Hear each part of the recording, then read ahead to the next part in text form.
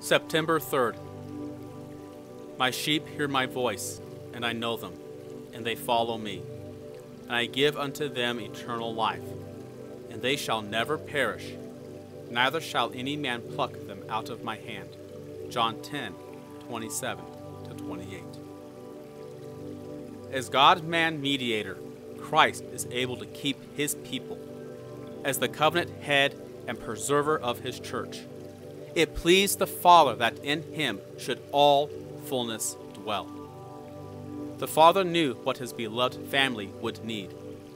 He knew what corruptions would threaten them, what temptations would beguile them, what foes would assail them, what infirmities would encompass them, and what the trials would depress them.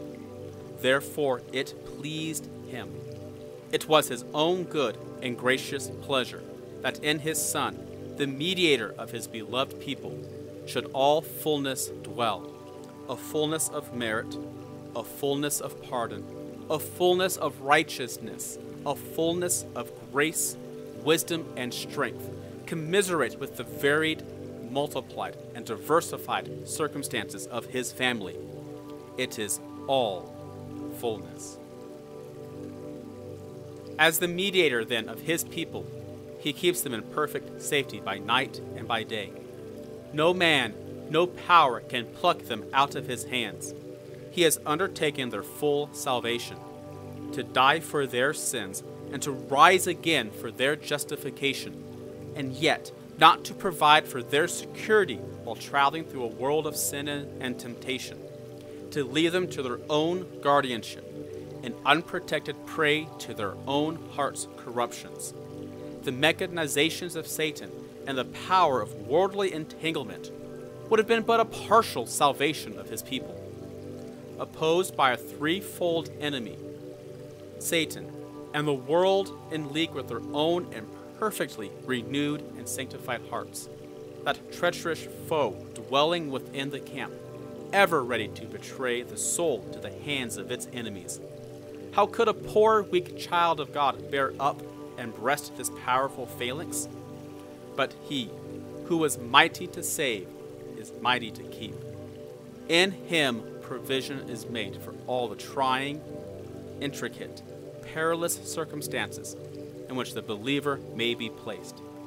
Grace is laid up for the subjection of every inbred corruption. An armor is provided for every assault of the foe.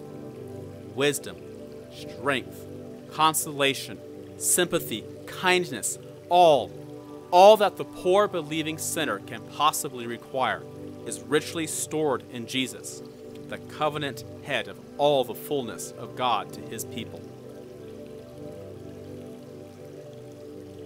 But how is the child of God to avail himself of this provision? The simple but glorious life of faith exhibits itself here. By faith, the believer travels up to this rich and ample supply. By faith, he takes his nothingness to Christ's all-sufficiency. By faith, he takes his unworthiness to Christ's infinite merit. By faith, he takes his weakness to Christ's strength, his folly to Christ's wisdom, his fearful heart, his timid spirit, his nervous frame, his doubtful mind, his beclouded evidences, his rebellious will, his powerful cross, his peculiar case of whatever nature it may be, in the way of believing, the exercise of simple faith, he goes with it to Jesus, and as an empty vessel hangs himself upon that nail fastened in a sure place. The glorious Elohim of whom is hung all the glory of his Father's house, the offspring and the issue, all vessels of small quantity from the vessels of cups, even to all the vessels of flagons.